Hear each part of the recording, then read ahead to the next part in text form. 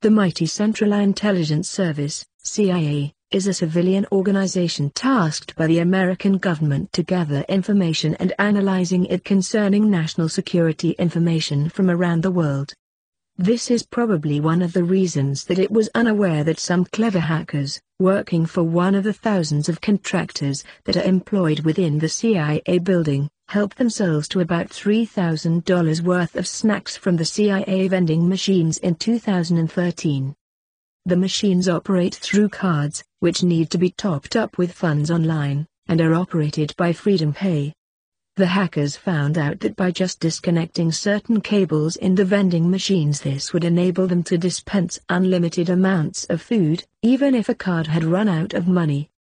Well, why would anyone keep this source of free chocolate bars, crisps and other snacks to themselves? Well, generous to a fault, they did not. They naturally told all their friends. Rather surprisingly, it took the CIA months to discover that the machines had to be filled up quite a lot and the amount of cash being received was diminishing, just like the snacks in the vending machines. Well, when the discovery was made, it turns out that the sneaky culprits were not undercover agents or veteran Al-Qaeda chasers, but contractors working in the building. The CIA officials under the Office of Inspector General, OIG, put surveillance cameras on the machines, and figured out the scam. To many it may come as a surprise that the CIA building is not covered with CCTV cameras. The perpetrator, one of thousands of contractors in the CIA, admitted he had used his knowledge of computer networks to find out how to get a snack without going through the tiresome process of paying.